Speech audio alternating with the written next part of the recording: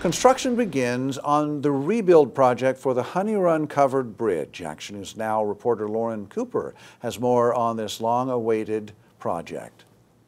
The Honey Run Bridge Association just received $4.7 million to help in the mission to rebuild the historical bridge lost in the Camp Fire. And on this sign behind me right now, it says they're actually in phase 2 of the rebuild process, leaving $2.5 million left over. You know, I've hiked that area a couple times since the fire. I haven't been up there, so I am looking to see what it's going to look like.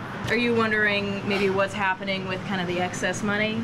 I would like to know. I want to see what the bridge is going to entail first, see how much beauty is going to come with it, and then I'll ask the question where the rest of the money go. President of the Honey Run Bridge Association, Walt Schaefer, told me just that, with plans to not just rebuild the bridge, but make it even better by beautifying the area and extending the services to the other side of the river. But Butte County local Scott Nitzel says he's disappointed over the use of the money and that the fact that he likely won't be able to swim in his favorite area under the bridge during construction. I'm kind of disappointed that it's happening. We could use the $5 million somewhere else, I'm sure.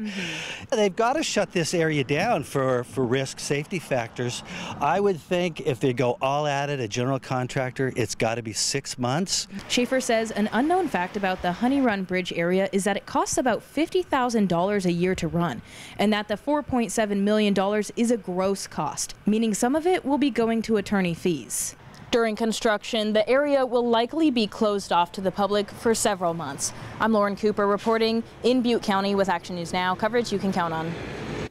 We are told that the bridge will be the same shape and size as the previous bridge. It will be ready to walk across by late 2024, early 2025 at the latest. The $4.7 million came from the Fire Victims Fund.